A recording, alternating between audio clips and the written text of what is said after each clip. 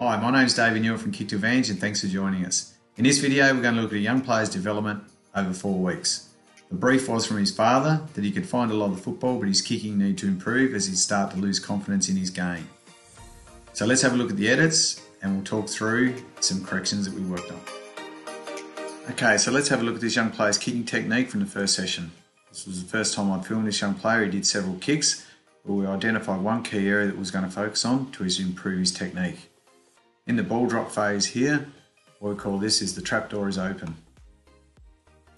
We have a balance arm, being the left arm, and the guide arm, being the right arm, being a right footer, has both come away from the ball and now that ball is in free fall. What we need the guide arm to do is to remain on the ball longer so that we get a consistent ball drop so that we can make correct impact with the ball under pressure or in windy conditions. So as we can see here, both the release arm and the balance arm have come well away from the ball. The ball hasn't been guided down, so we're going to get an inconsistent kick.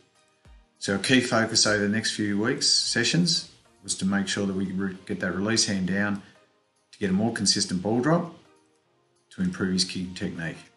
Okay, so here we are checking out the kicking at the end of session 2. We're starting to see now, we're starting to make some real progress in relation to the balance arm up, release arm down. Still haven't got complete control of the ball, but a much improved action.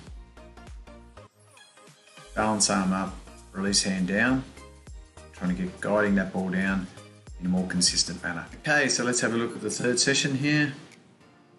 Player's kicking technique coming through now.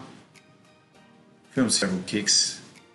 Starting to see a much more consistent pattern now of that guide hand down, balance arm up. That was a key focus for what we're working on. So here's the fourth video.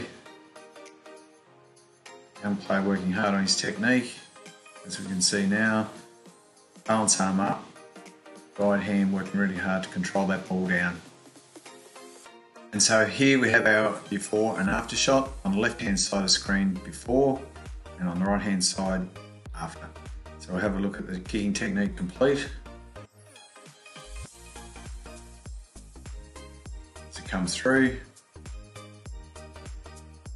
And now we'll just slow it down and have a look at the difference in relation to our release hand and our balance hand. You can see there, the trapdoor is open on the left hand side. On the right hand side we've got our release hand down, balance arm up, delivering that ball so that we're going to be able to make a more consistent impact with the football. As you can see, that was a great improvement over the course of 4 weeks. The player is now really confident in his kicking technique and looking forward to the season 2020. If you have a young player that needs to improve their kicking technique, please click on the link below to engage K2A. If you enjoyed this video, please hit the subscribe button and also the bell notifications. It'll indicate any new videos when they get uploaded.